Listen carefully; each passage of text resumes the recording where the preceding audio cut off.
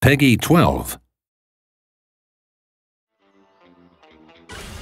Hey everyone, my name's Hamish Miller and I'm the producer on DeathSpank. Right now we're going to take a look at co-op mode. This is DeathSpank and his sidekick Sparkles. A second player can join in at any time to help out DeathSpank in the action.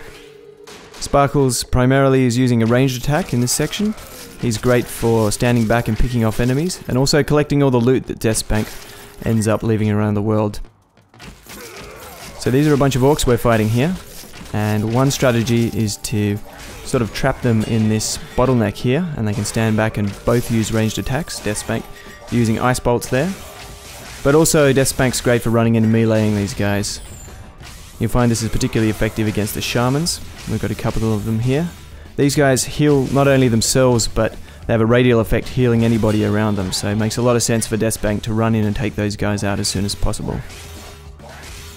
If you do run in though, you need to be careful, because these guys share a health bar, which means you need to be particularly careful about the amount of damage you're taking. The good news is that when you start healing yourself, and DeathSpank can do that by drinking a potion or eating food, both characters will be healed at the same time. So we're going to take out the last couple of orcs, and then we'll take a look at the Pip village. And this will be a little bit more difficult, so we'll explore some of the other techniques that these guys can use together. This is Sparkle's flamethrower attack.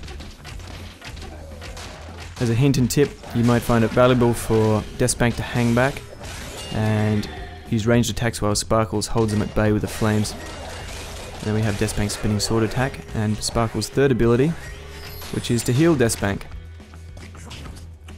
Very valuable when you're surrounded by many enemies.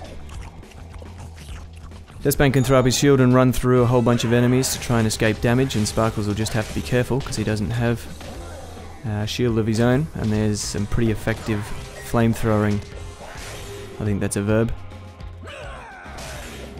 We'll find a few more pips on the path down this way. Have to take care of them. Fortunately we're out of the thick of it, so these are some of the smaller guys. Great flamethrowing there again. Now this is Sparkle's fourth ability. He unleashes a mini version of himself, and then he'll stand around for a little bit, chase and explode after any enemy in sight. So we just missed that guy. We're going to try it again. Here we go. So put down mini Sparkles, and my best advice is run, because when this guy explodes he's extremely dangerous.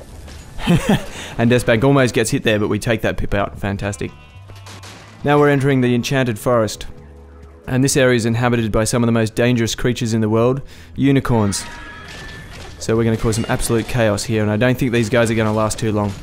But hopefully what we've shown you today is a demonstration of how DeathSpank can be best shared between friends, with two players playing in the game at the same time and causing all sorts of chaos.